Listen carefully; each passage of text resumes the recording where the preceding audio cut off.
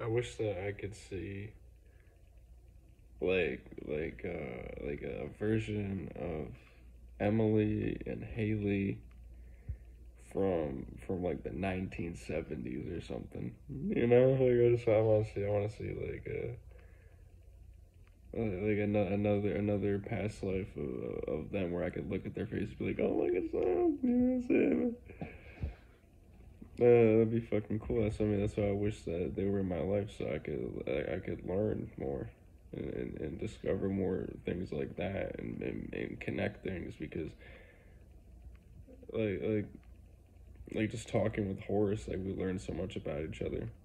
You know, just from having one conversation, just like we learned so much. Yeah, I really love to just like learn more about each other and be able to do that. Just be able to just pull up like a fucking photo of like Emily from the 1970s or some like actor or something or like who knows. Or like maybe even like another version of me. Yeah, like before Tommy. Like I can't really think of like who else I would be. There's probably a lot. I've probably come here a lot of times, like just like Aries and Aphrodite, Apollo. Like it's really fucking cool, and it's like what I realized is like I remember saying I called that out. I was like I feel like Robert Kennedy is like really Robert Kennedy. And then I remember saying a long time ago, if Haley was anybody in the universe for some reason, like she would be Aphrodite. Like back when I was really young, like freshman year, thinking there could be nobody more beautiful than her. She has to be Aphrodite. Just like thinking that, like in my mind, just because I loved her and I admired her so much, like and then like Apollo and Tupac, like always saying to myself, like he has to be, like just like this feeling of these feelings inside me, like there's somebody else, like they're the reincarnation of someone. It was like I just like got that random feeling.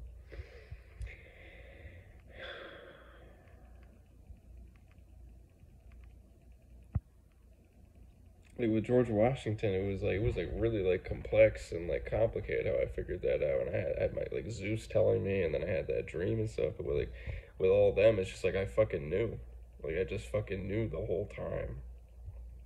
I was like, there's somebody else. They're this person, and then it's like I try to ignore it because it makes you feel crazy. And then like life will give you all these coincidences that pop up, and it's just like you're not crazy, motherfucker. You gotta just fucking pay attention. You were fucking right. Don't ignore it. That's how it works.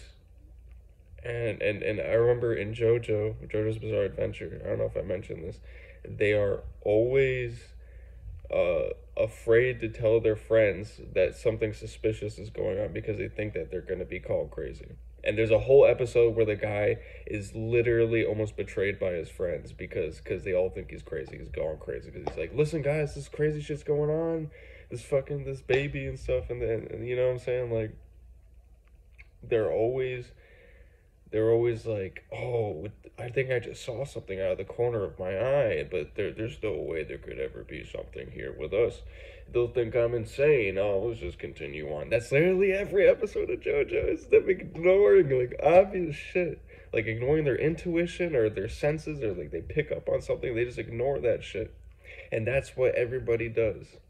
They don't pay attention to the coincidences and the signs. Like or just the supernatural things. They're too afraid to like accept it because it makes them feel crazy because they know they won't be accepted for even just mentioning it. Like, oh hey, there was like a fucking ghost out of the corner of my eye, and he might fucking try to turn into a demon and attack us, JoJo.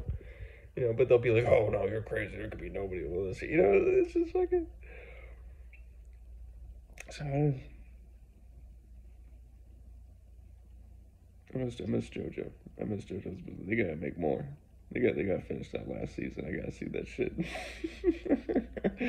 The one where they're in Florida in jail. In jail in Florida. Yeah, fucking kidding me.